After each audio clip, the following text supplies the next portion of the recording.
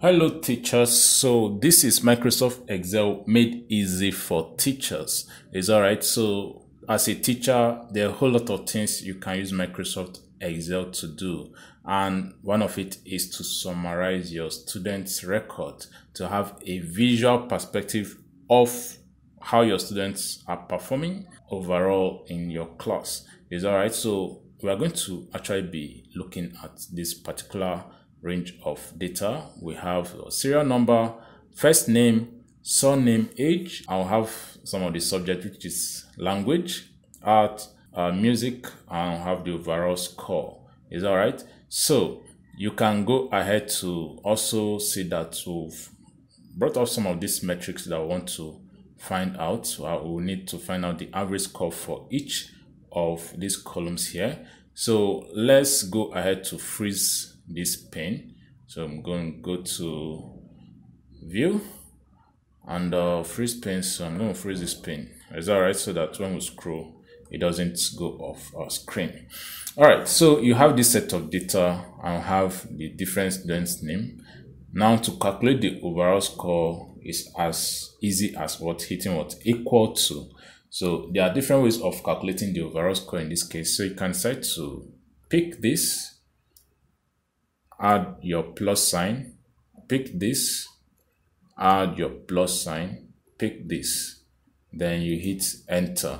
Now, because this data has been pre-formatted as a table, Microsoft Excel is very smart to autofill the remaining answers for you. So as a teacher, one thing you need to do before working with Microsoft Excel is to pre-format your set of data as a table. Hope this helps.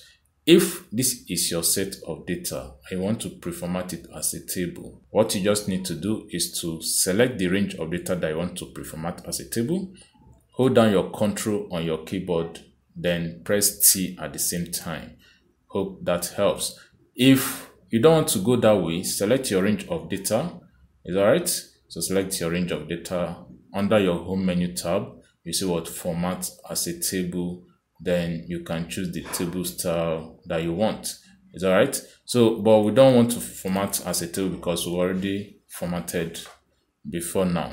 Now, another method of achieving this is to, let's just clear this, equal to, use the sum function. Is all right? So the sum function, then where you have number one, number two, and all that. So just drag from language, select the whole guy, so close it up and hit enter, and it will still give you your overall score for each of the students, and this is over what 300. Is that right? So here now we want to go ahead to get more metrics from this data. So here we can calculate the average score. So each of these columns represents this box here. Each of these columns represent this box here. So we are getting the average score for age. We are getting the average age here, and we're getting the average score for language. We are getting the average score for art, and we're getting the average score for music. Is that right? So equal to, so use the average function. So you double click to select it. So where you have number one, number two, so just select the range. So remember I've frozen my pane before now, so I can just select this range. So as I'm selecting, it opens up. All right. So having done this, you can now go ahead to close up your bracket and you hit enter, and it calculates the average score for me. All right. Do you want to learn another method of dragging down a range of data in a column? So let us go ahead to do the second one, which is average score for language. I'm going to show you a keyboard shortcut key that I can use definitely. Now, if you want to calculate the average score for language, you hit what equal to average, start typing average. All right. Then just at the beginning of here, just hold down your Ctrl Shift and your down arrow key, and it should select the range of data in that particular column. Hope that helps. And you should close up your brackets, then hit enter, and to calculate the average for you. So the average score for language is what? 72.05. Now, supposing we delete this average score, I want to show us something. The average age is what? 12.7. We can, at the bottom of this cell, you can just drag towards your right and to calculate the average for the other subjects. How cool can that be? Is that okay? So you don't need to do it one at a time. All right. Hope you are getting value. So the next thing we need to do is to find the maximum value. So you use the function, Excel function max. So you click it and you have your number one and all that. So I'm going to find the maximum value for age.